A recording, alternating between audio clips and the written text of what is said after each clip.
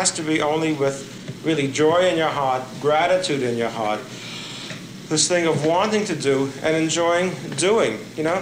When it becomes hard and it becomes terrible and it becomes a drag, it's because you make it that. You have to look at it and begin to find the extraordinary, the really extraordinary part of it, the wonderful things, the things that are full of wonder. A teacher is not just to bring flowers to, he's to give you a shit to, you know? I mean, and he's to break it down and give you back something wonderful.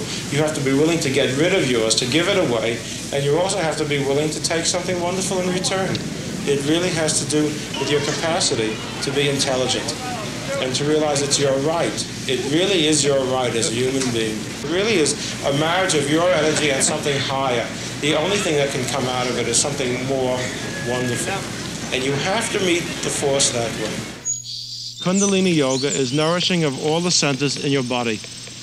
It really is where man is a plant and he's a natural thing, you know? And the reason the world is screwed up is because nobody is open inside. They can't receive energy and they have nothing to nourish themselves. People die without a rebirth because as they get older, this thing doesn't carry Shakti in them.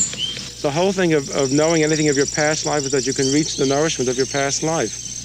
Well, your past life doesn't have to do with living 1,000 years ago. It has to do with yesterday, too. If you're not conscious of your past life of yesterday, what does it matter if you can remember what your past life was 1,000 years ago?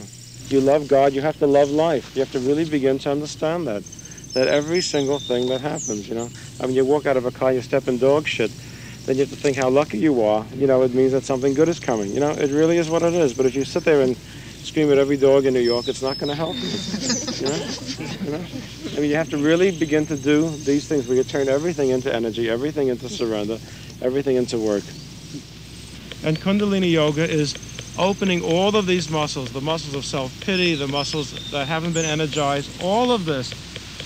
And you suddenly say, look, it's you. It's not them. It's never anyone outside. It's you. And you're living for yourself. You're not living to spite somebody. You're not living to show somebody else how wonderful you are. You want to live and be happy.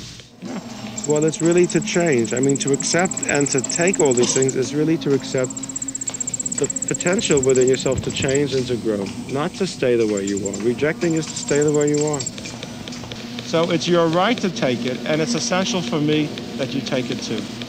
So you have to really open in your heart and bring your mind down here and open and ask and want.